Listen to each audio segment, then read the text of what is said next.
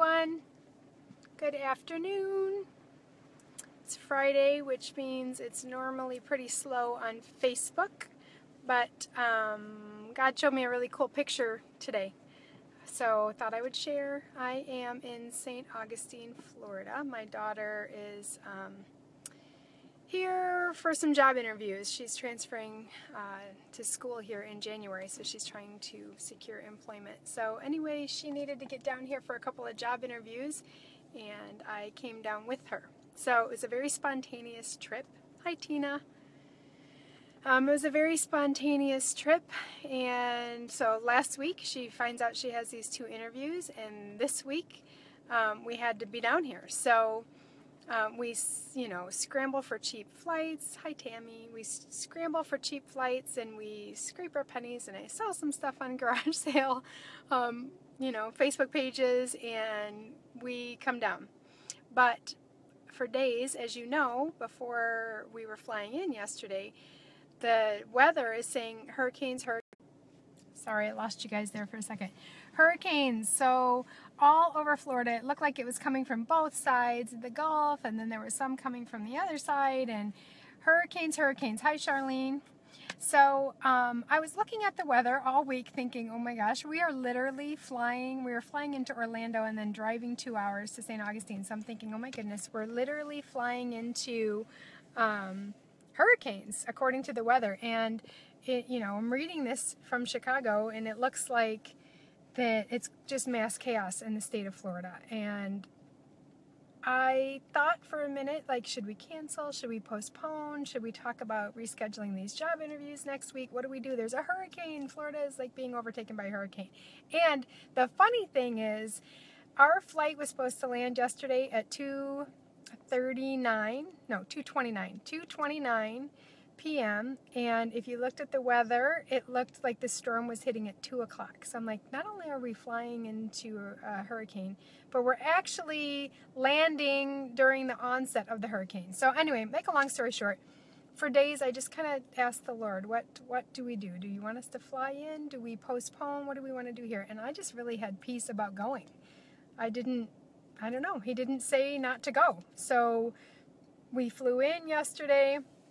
We had some rental car issues, so we were up there for a little while longer, but by the time we ended up driving and getting back to St. Augustine, it was 8 o'clock at night. But you know what? The storms were nothing. It would rain. Even now, it's kind of sunny, a little bit rainy. It's just been both. Thank you, Tammy. It's just been both, like a little bit of sunny and a little bit of rainy, then a little bit of sunny and a little bit of rainy, and then, you know what, we get to St. Augustine and everything is shut down. Schools are canceled, and businesses have signs up that they're all closed down because of the weather, and there's nothing going on. There's no weather. And so I know in other parts of Florida there is, I think like Cedar Key or Cedar Cape or something like that. I saw that there was some stuff going on, but where we're at, it went literally to the north and south of us. So thank you, Tina. And Tina, praise the Lord. Yes. So here's my point of telling you guys this. I prayed ahead of time. I rebuked the storm. I praised Jesus and trusted him. Just said, I just trust you. If you want to stop the plane, if you want them to cancel it, that's great. But I feel peace. We're going. Well, then we get here and everybody's shut down because of what's coming. The governor of the state even called a state of emergency in like a gazillion counties, including Orlando County, and nothing happened. All these businesses and schools shut down. Nothing happened in most of these places. So here's my point. If there's a hurricane a-coming in your life, the natural tendency, I spoke about this a little bit last week. Oops, I need to plug in my phone. Hang on one second. I spoke about this a little bit last week, that the natural tendency is to look at the storm, to look at the problem, that the enemy wants to distract us and have us look at. When we do that, we take our eyes off of Jesus. When we take our eyes off of Jesus, that's when we get in trouble. So with this hurricane, it's no different. What happened was, the weather is the weather. Hi, Heather. The weather is the weather, and obviously we need to use wisdom. So the weathermen all say there's a hurricane coming, there's a storm brewing, obviously we need to use wisdom. But here's the thing. Most people think that wisdom means do what you're supposed to do because there's a hurricane coming. So, board up the houses, shut down the businesses, cancel school. That's wisdom, right? Because there's a hurricane coming. That is not wisdom. Wisdom is seeking the Lord and saying, what do you want me personally to do with this hurricane coming? I hope this makes sense. So the thing, I sought the Lord today. I'm like, this is too good. I've got to talk about this because it's amazing. Everybody reacted to the stories about the storm coming.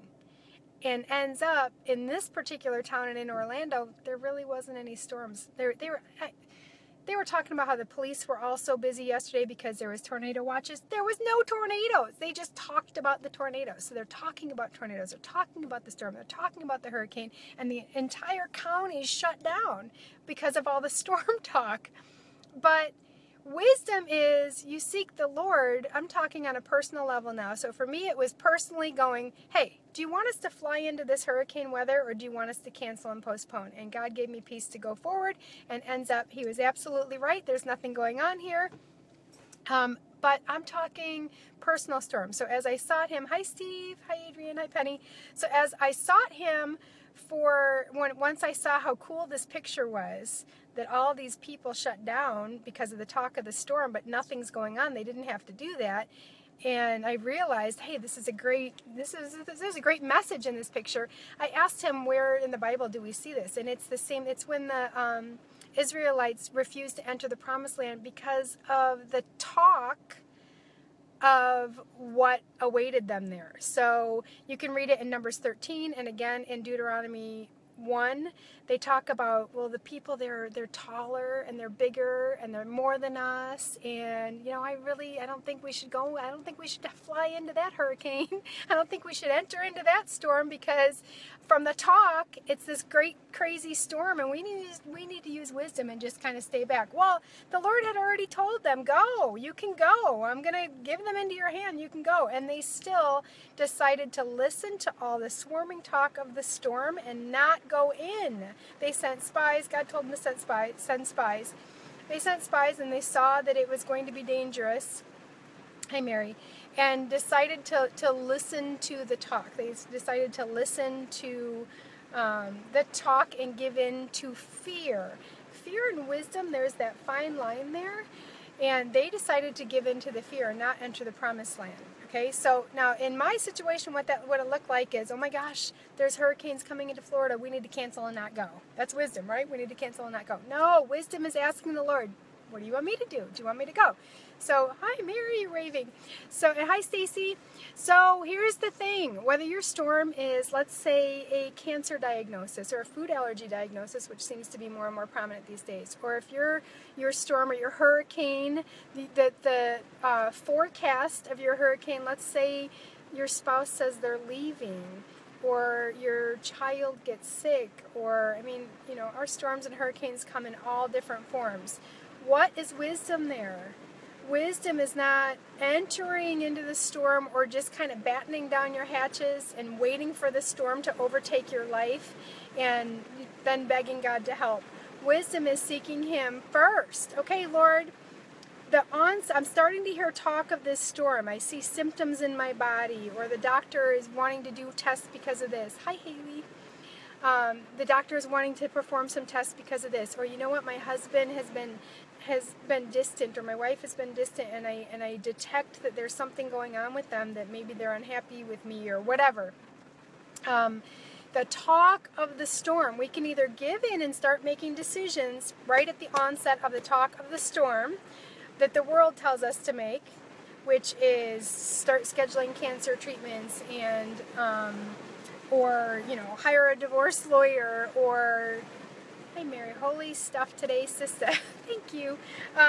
Or just, even just crying in fear of the storm that's coming. But wisdom says, seek the Lord and ask Him what to do first. If you've got a cancer diagnosis, do not get sucked into the world's way of handling that, which is all of a sudden start calling specialists, telling everybody that you have cancer, pumping yourself full of chemicals, and giving into the sadness and the fear of the whole thing. Go to the Lord and say, my hurricane forecast says that there's cancer in my body. What do you say I should do? Do you want me to fly into this hurricane in courage and in natural medicine, or do you want me to go, is there a certain doctor you want me to go to? Do you want me not to claim this? Is this, whatever it is, he knows what he wants you to do. So I'm kind of rambling at this point, but the point is, if you start to hear about a storm in your life, the very, very first thing you need to do is ask God, what do you want me to do in this storm? Because here's what the world says. The world says I should cower in fear, batten down the hatches, and that this is going to be devastating. That's what the world says. This hurricane in my life is going to be devastating, and I need to hide. And God's wisdom says, I don't care what the talk is. I say, go in wisdom, which means come to him. Ask him what that wisdom is. Ask him for strategy. Get your intercessors on board to start asking for strategy. And read Numbers 13, read Deuteronomy 1, where the Israelites made a mistake of listening to the talk of what the storm was instead of entering in. And anyway, it is raining now, but look, it's still sunny. So even in the midst of all these hurricane warnings, rain here and there, and sun, sun, sun, because God is good. So I do want to end by praying for the people of Florida that were hit. So Lord, I don't even know the counties, I think north of us and south of us where we're at right now, but I just pray, Father, that you would send your angels, give people just your joy that will be their strength in the middle of this battle, Lord. And I pray that you would rescue people, that you would send angels and humans to rescue people and to help, and that you would be glorified above all else. We pray for safety for all. In Jesus' name, amen. God bless you guys. Bye-bye.